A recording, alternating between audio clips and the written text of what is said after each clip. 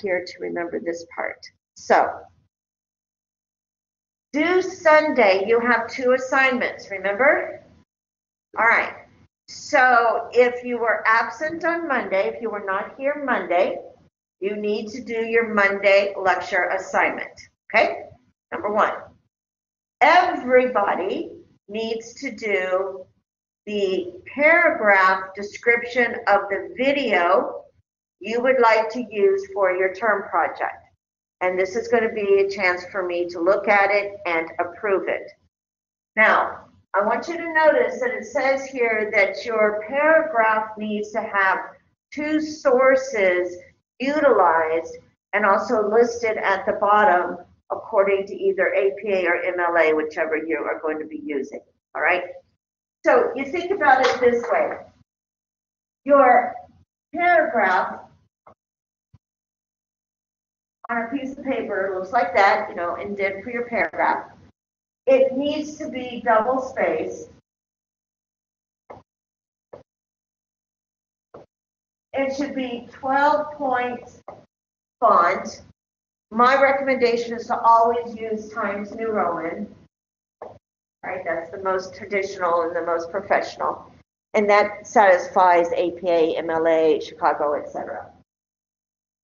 Underneath your paragraph, you need to have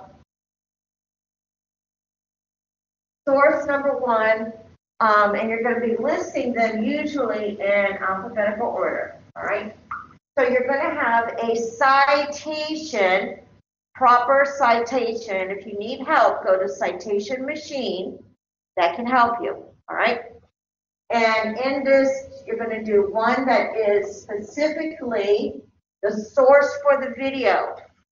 Make sure that you are including the URL. If you're following proper source citation, then the URL is going to be a part of that, all right? And the second one needs to be your textbook.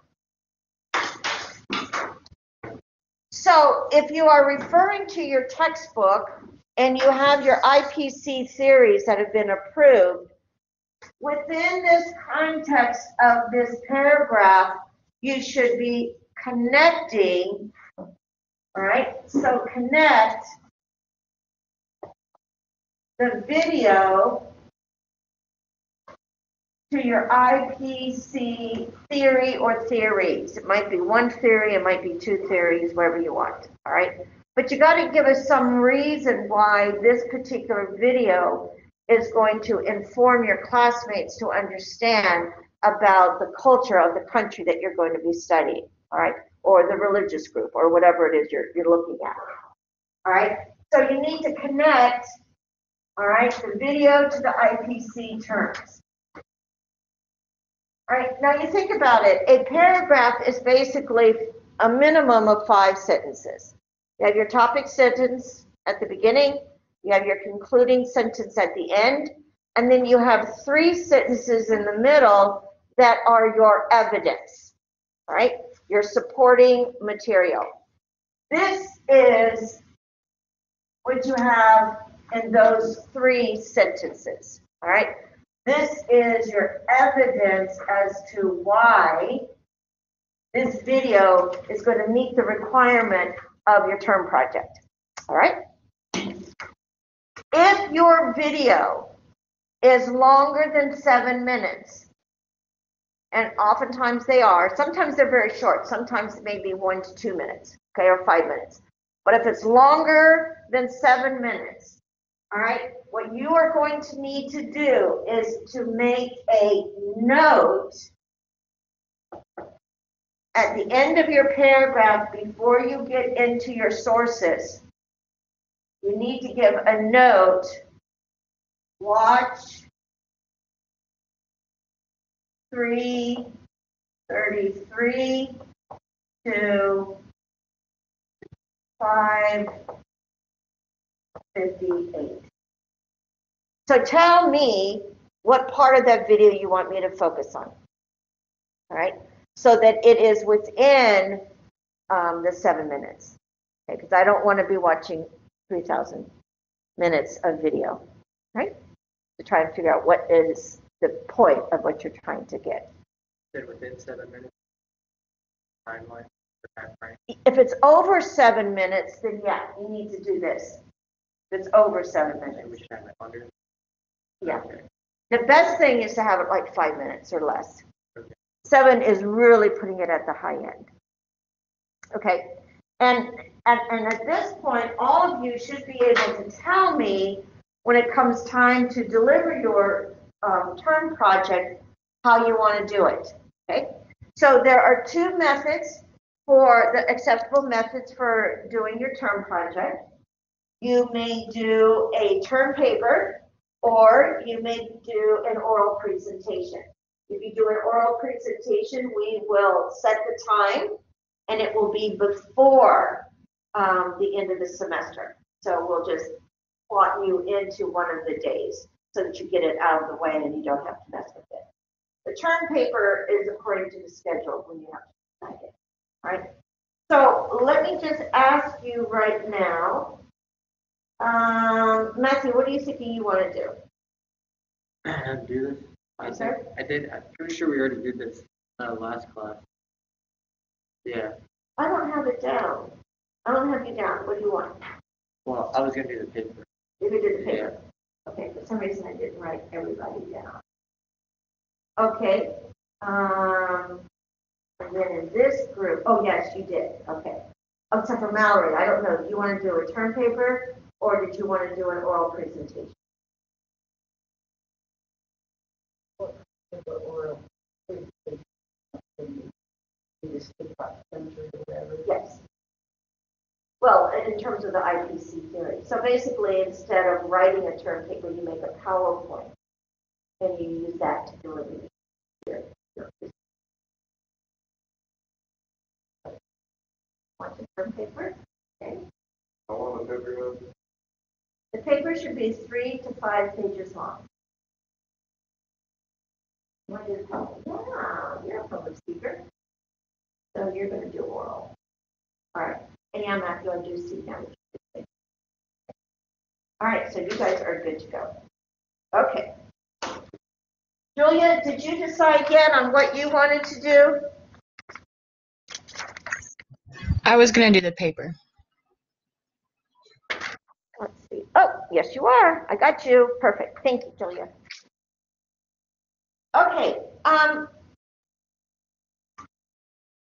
Next, I want to talk a little bit about Monday. Now, so Monday we started to talk as an overview of we finished emotion communication, and then we went into listening communication, and we really went into, what are the theoretical reasons, or what happens? Why is listening even important? I'm going to give everybody a card, and I recommend that you put this someplace. When you use your cards, these are good reminders of how to behave. And I'm going to talk about each one of them very quickly. If you walk into my office or up to my office, you're going to see one of these on my before you walk in. And if you go down to Ms. Grind's office, you're going to see another one of them before you walk into hers. Okay, so the first thing is think. You've all done your conflict resolution, so I'm going to be talking about that next week. Your go-to style. One of the things that we start to pause as an emotional intelligent person is to really think before we speak. And these are the reminders. So before you text, you send an Instagram, Snapchat picture, an email, and verbally you speak to somebody. This is an acronym to help people remember, take a moment to stop. And if you can remember this little acronym to think about what these elements are, then you will be a better conversationalist. You will be a more kind person. You will be less, hopefully, argumentative and less judgmental. All right? And so before you respond to what somebody may say, you ask yourself, is what I'm going to say, is it true? Is it going to be helpful to the person or to the situation or to the group? Is it inspiring? Is it going to help people to want to be better? Is it necessary? Man, this is a big one. Is it necessary?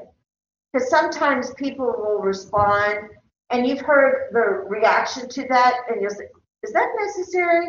You know, you've heard those people who have said things that's like, why? Why did you say that right now? Especially if you think about yourself, if you've got siblings, and you've said something to a sibling, and your mom may have said, like, what, was that necessary? Did you have to say that right now? Kind of thing. My favorite, however, is the K, kindness. You can give positive praise, but you can also give constructive criticism with kindness. And when you really care about somebody, you're going to take the time to give that feedback. All right? So as Dario shared with us early in the semester, there was a coach after a basketball game, who's not his own coach, who was kind when he talked to you, right? And he cared enough about this perfectly not strange, but a new player he had never known before except for seeing him play in the game. He cared enough about him as an individual to give him constructive feedback. And he did it with kindness. And it has stuck with him. It stuck with him that he even shared it, and it has come back to help him remember. All right? So those are good people in our lives. Those are amazing people. Sometimes they come into our lives in a flash. Other times they come in for a long period of time and stay within our circle for how long we need them. This one is how we listen better. This one you may want to put this up on your refrigerator, great for children, teenagers. This is the Asian character, this is Chinese character for the word listen. Now what's interesting is that if you know about Asian calligraphy, they use symbols and the collection of symbols to represent an idea or feeling, a thought, etc. That's how they write instead of using letters like we do. And in this one, look at the value of this. It says that obviously you're going to use your ears to listen, right? You're going to hear it, or some way hear it if you are hearing impaired. You're going to listen with your mind, but also look over there at the bottom, you're also going to listen with your heart. Try to avoid only doing one. Sometimes you have to separate them to better understand and get control. But you don't want to just do only thinking with your head or only thinking with your heart, because that will lead to poor decision making. All right? Obviously, you're going to listen to the nonverbal body language as well. So you're going to be listening with your eyes as you observe how a person behaves.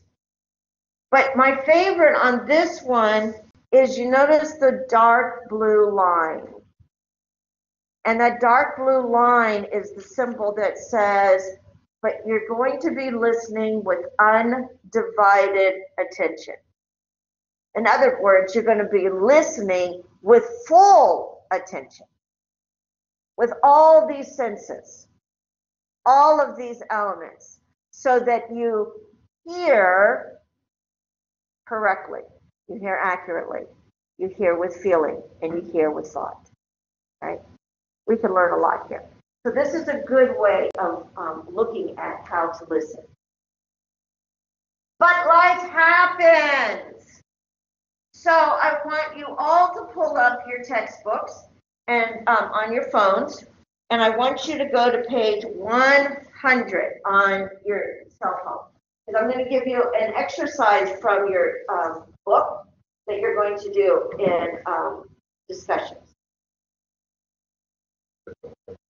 Page 100 in your textbook. Page 100, scroll down to the bottom where it says exercises. Julia, are you able to do that as well? Yes, ma'am.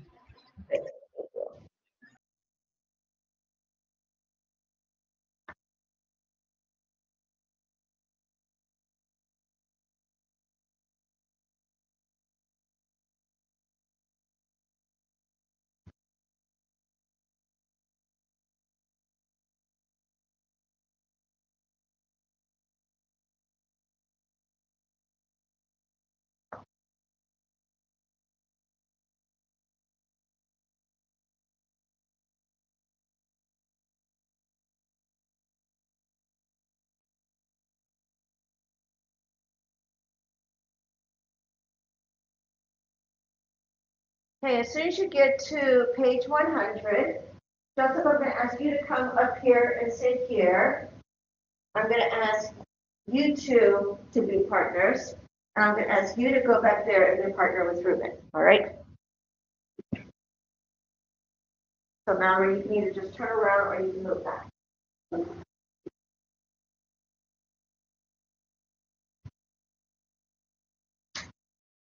All right.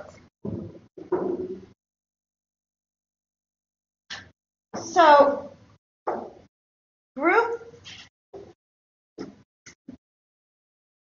you guys are going to be group number 1. And so at the bottom of page number 100, it says, and under the exercises, we are capable of thinking faster than the speed at which the average person speaks, which allows us some room to put mental faculties for things other than listening, multitasking, double doing. What typically makes your mind wander? What 2 things do you typically do at the same time? Talk to each other and come up with about 5 different kinds of examples of where this happens, when this happens and where it happens. All right. Then you're also going to jump down and all groups are going to do number 4. Of the bad listening practices listed above, all right, which do you use the most and why do you think you use this one more than the others? What can you help to prevent or lessen that barrier? So, Darius, turn around. You need to talk with your partner here, but don't get too close. We'll stay social distance.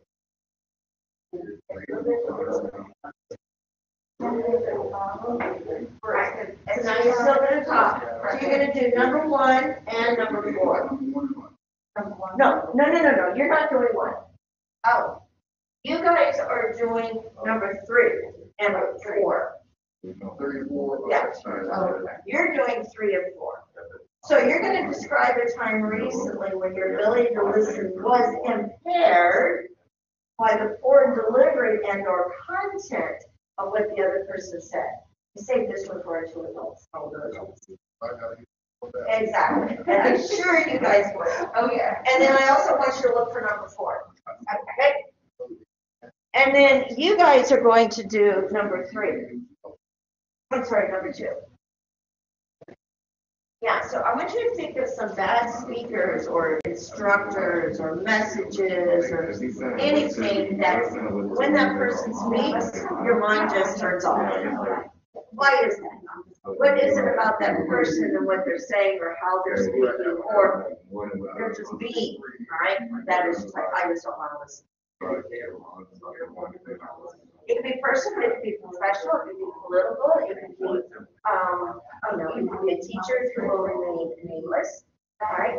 Those kinds of things. So just think about, and describe what are their characteristics difficult for you to pay attention to.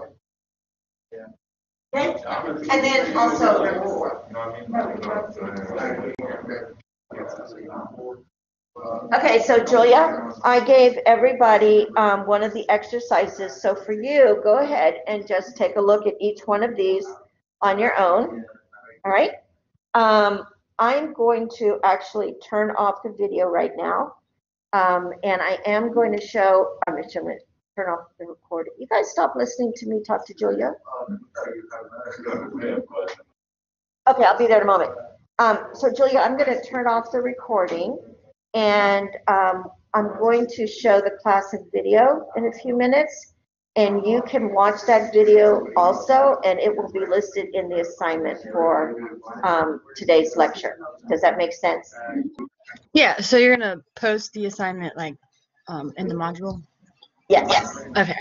Gotcha. So that way you don't have to just stay on and listen to blank space. Okay. All right. You're good. All right. Talk to you soon. Bye-bye. Thank you.